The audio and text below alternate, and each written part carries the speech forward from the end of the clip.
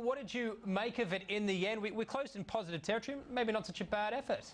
James, a pretty slow start to the week, but altogether we finished in the black, and that's a positive, up by 0.3%, and even more impressive given the negative leads that we saw from the US markets on Friday, as well as commodity prices over the weekend. Of course, the big plus for us was that China's reduced its reserve requirement ratio for banks by 50 basis points.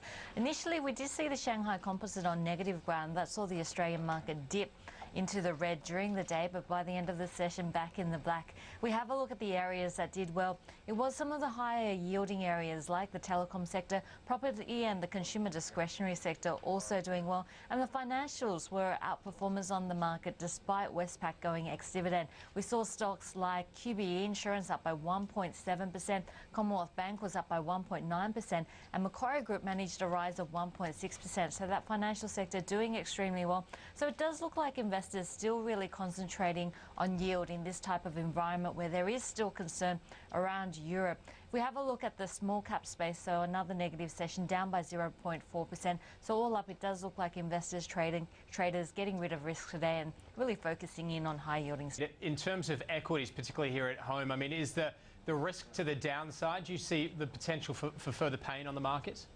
I think one of the things that we've seen in the Australian market over the last couple of years is really a lack of international support because of the high Australian dollar. So while the Australian market has underperformed its overseas peers, in fact the fall last week much bigger than that we saw in the US, I guess the weaker Australian dollar does provide some opportunity for international investors. So it would be good to see some more volume coming into the market like we did later last week, where we did see volumes of around the $5 billion-$5.5 billion mark. In comparison, today we saw about $4 billion worth of stock being traded, so hopefully we will see some more international buying coming in, and I think that will help the Australian market. But all up, I guess if we have a look at earnings, we're still seeing some significant downgrades to this financial year's earnings coming through, and now analysts predicting that perhaps we could see a contraction in earnings rather than growth, and FY13 earnings still looking a little bit too optimistic with 12% growth factored in on the market. So I guess Aussie earnings, we are looking for a bit of a catalyst, but of course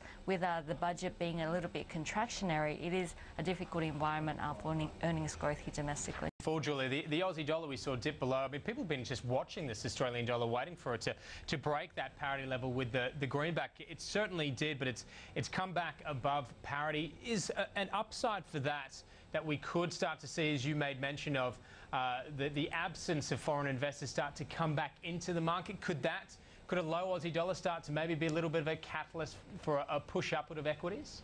James, is a bit of a double-edged sword, the Aussie dollar, a reflection of risk-taking in the market and the amount of risk that investors really want to take, with the Aussie dollar seen as a risk currency, and on the flip side, that lower Aussie dollar making it easier for those companies making their earnings offshore. So companies like QBE, Brambles, CSL doing well today on the back of that lower Aussie dollar, and it was pretty amazing watching the Aussie dollar intraday today. We knew that the test would be parity this week, and if we have a look at the Aussie dollar during the Asian session against the US currency, this is what it looks like. Actually at the 100.08 level, we hit it 8 times before actually breaking that level to break parity, and we actually broke parity today before jumping back up on the back of the Shanghai Composite turning positive after initially starting off the day negative. But all up, the worries over Greece dominating the Aussie dollar and also investor sentiment at the moment. Could things get worse? It really depends on whether Greece does exit the euro or not, or